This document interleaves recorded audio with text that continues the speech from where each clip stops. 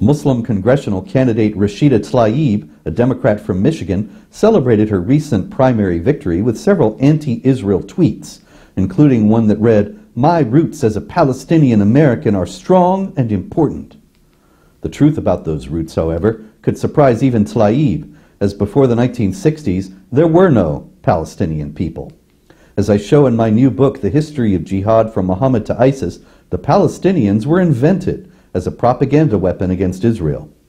In 1948, the nascent state of Israel defeated forces from Egypt, Iraq, Syria, Transjordan, Lebanon, Saudi Arabia, and Yemen that had been determined to destroy it utterly.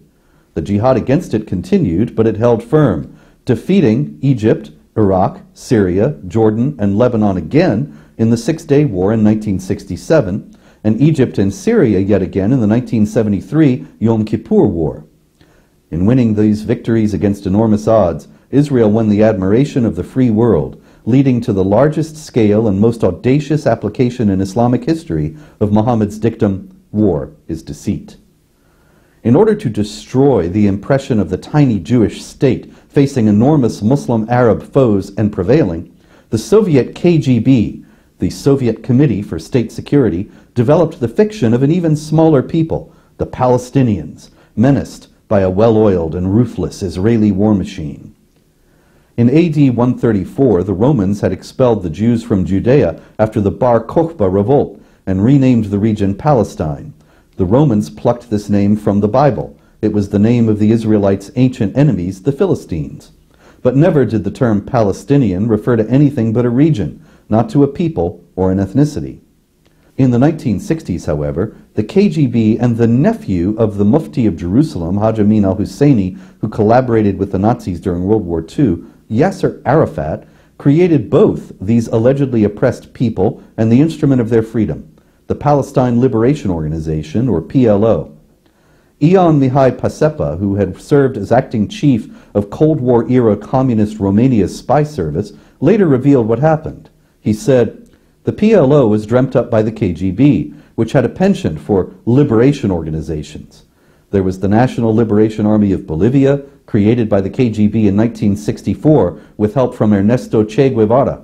The KGB also created the Democratic Front for the Liberation of Palestine, which carried out numerous bombing attacks. In 1964, the first PLO Council, consisting of 422 Palestinian representatives hand-picked by the KGB, approved the Palestinian National Charter, a document that had been drafted in Moscow. The Palestinian National Covenant and the Palestinian Constitution were also born in Moscow, with the help of Ahmed Shukayri, a KGB influence agent who became the first PLO chairman. For Arafat to head the PLO, he had to be a Palestinian himself.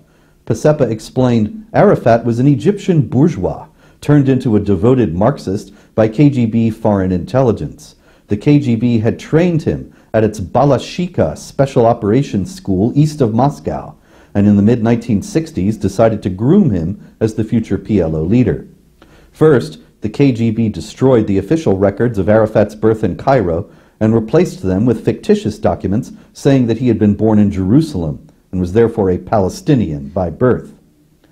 Arafat may have been a Marxist, at least at first, but he and his Soviet handlers made copious use of Islamic anti-Semitism.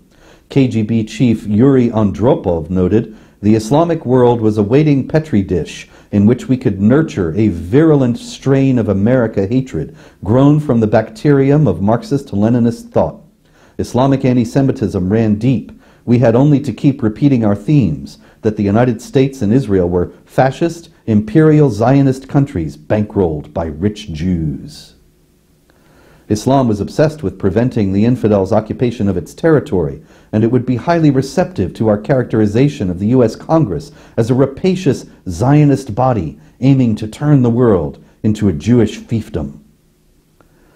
PLO Executive Committee member Zahir Musain explained the strategy more fully in a 1977 interview with the Dutch newspaper Trouw. "The Palestinian people," he said, "does not exist.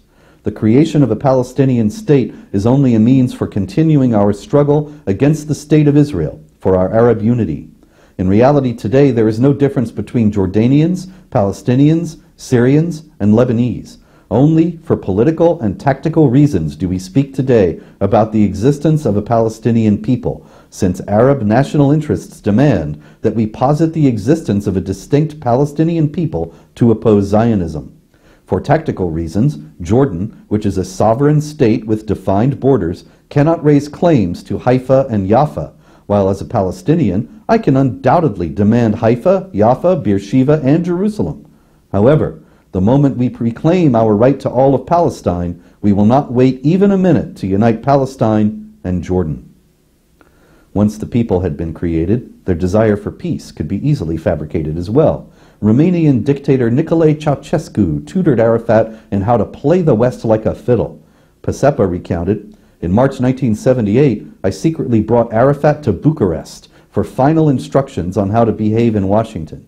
You simply have to keep on pretending that you'll break with terrorism and that you'll recognize Israel, over and over and over," Ceausescu told Arafat. Ceausescu was euphoric over the prospect that both Arafat and he might be able to snag a Nobel Peace Prize with their fake displays of the olive branch. Ceausescu failed to get his Nobel Peace Prize, but in 1994 Arafat got his, all because he continued to play the role that had been given him to perfection. He had transformed his terrorist PLO into a government in exile, the Palestinian Authority, always pretending to call a halt to Palestinian terrorism while letting it continue unabated. 2 years after signing the Oslo Accords, the number of Israelis killed by Palestinian terrorists had risen by 73%. This strategy continued to work beautifully through U.S. brokered peace process after peace process, from the 1978 Camp David Accords into the presidency of Barack Obama and beyond, with no end in sight. Western authorities never seemed to ponder why so many attempts to achieve a negotiated peace between Israel and the Palestinians, whose historical existence everybody by now takes for granted, have all failed. The answer, of course, lies in the Islamic doctrine of jihad.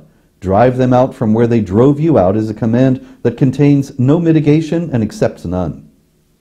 I'm Robert Spencer, a Shillman Fellow for the David Horowitz Freedom Center and Director of Jihad Watch. This video has been brought to you by the Center for Security Policy.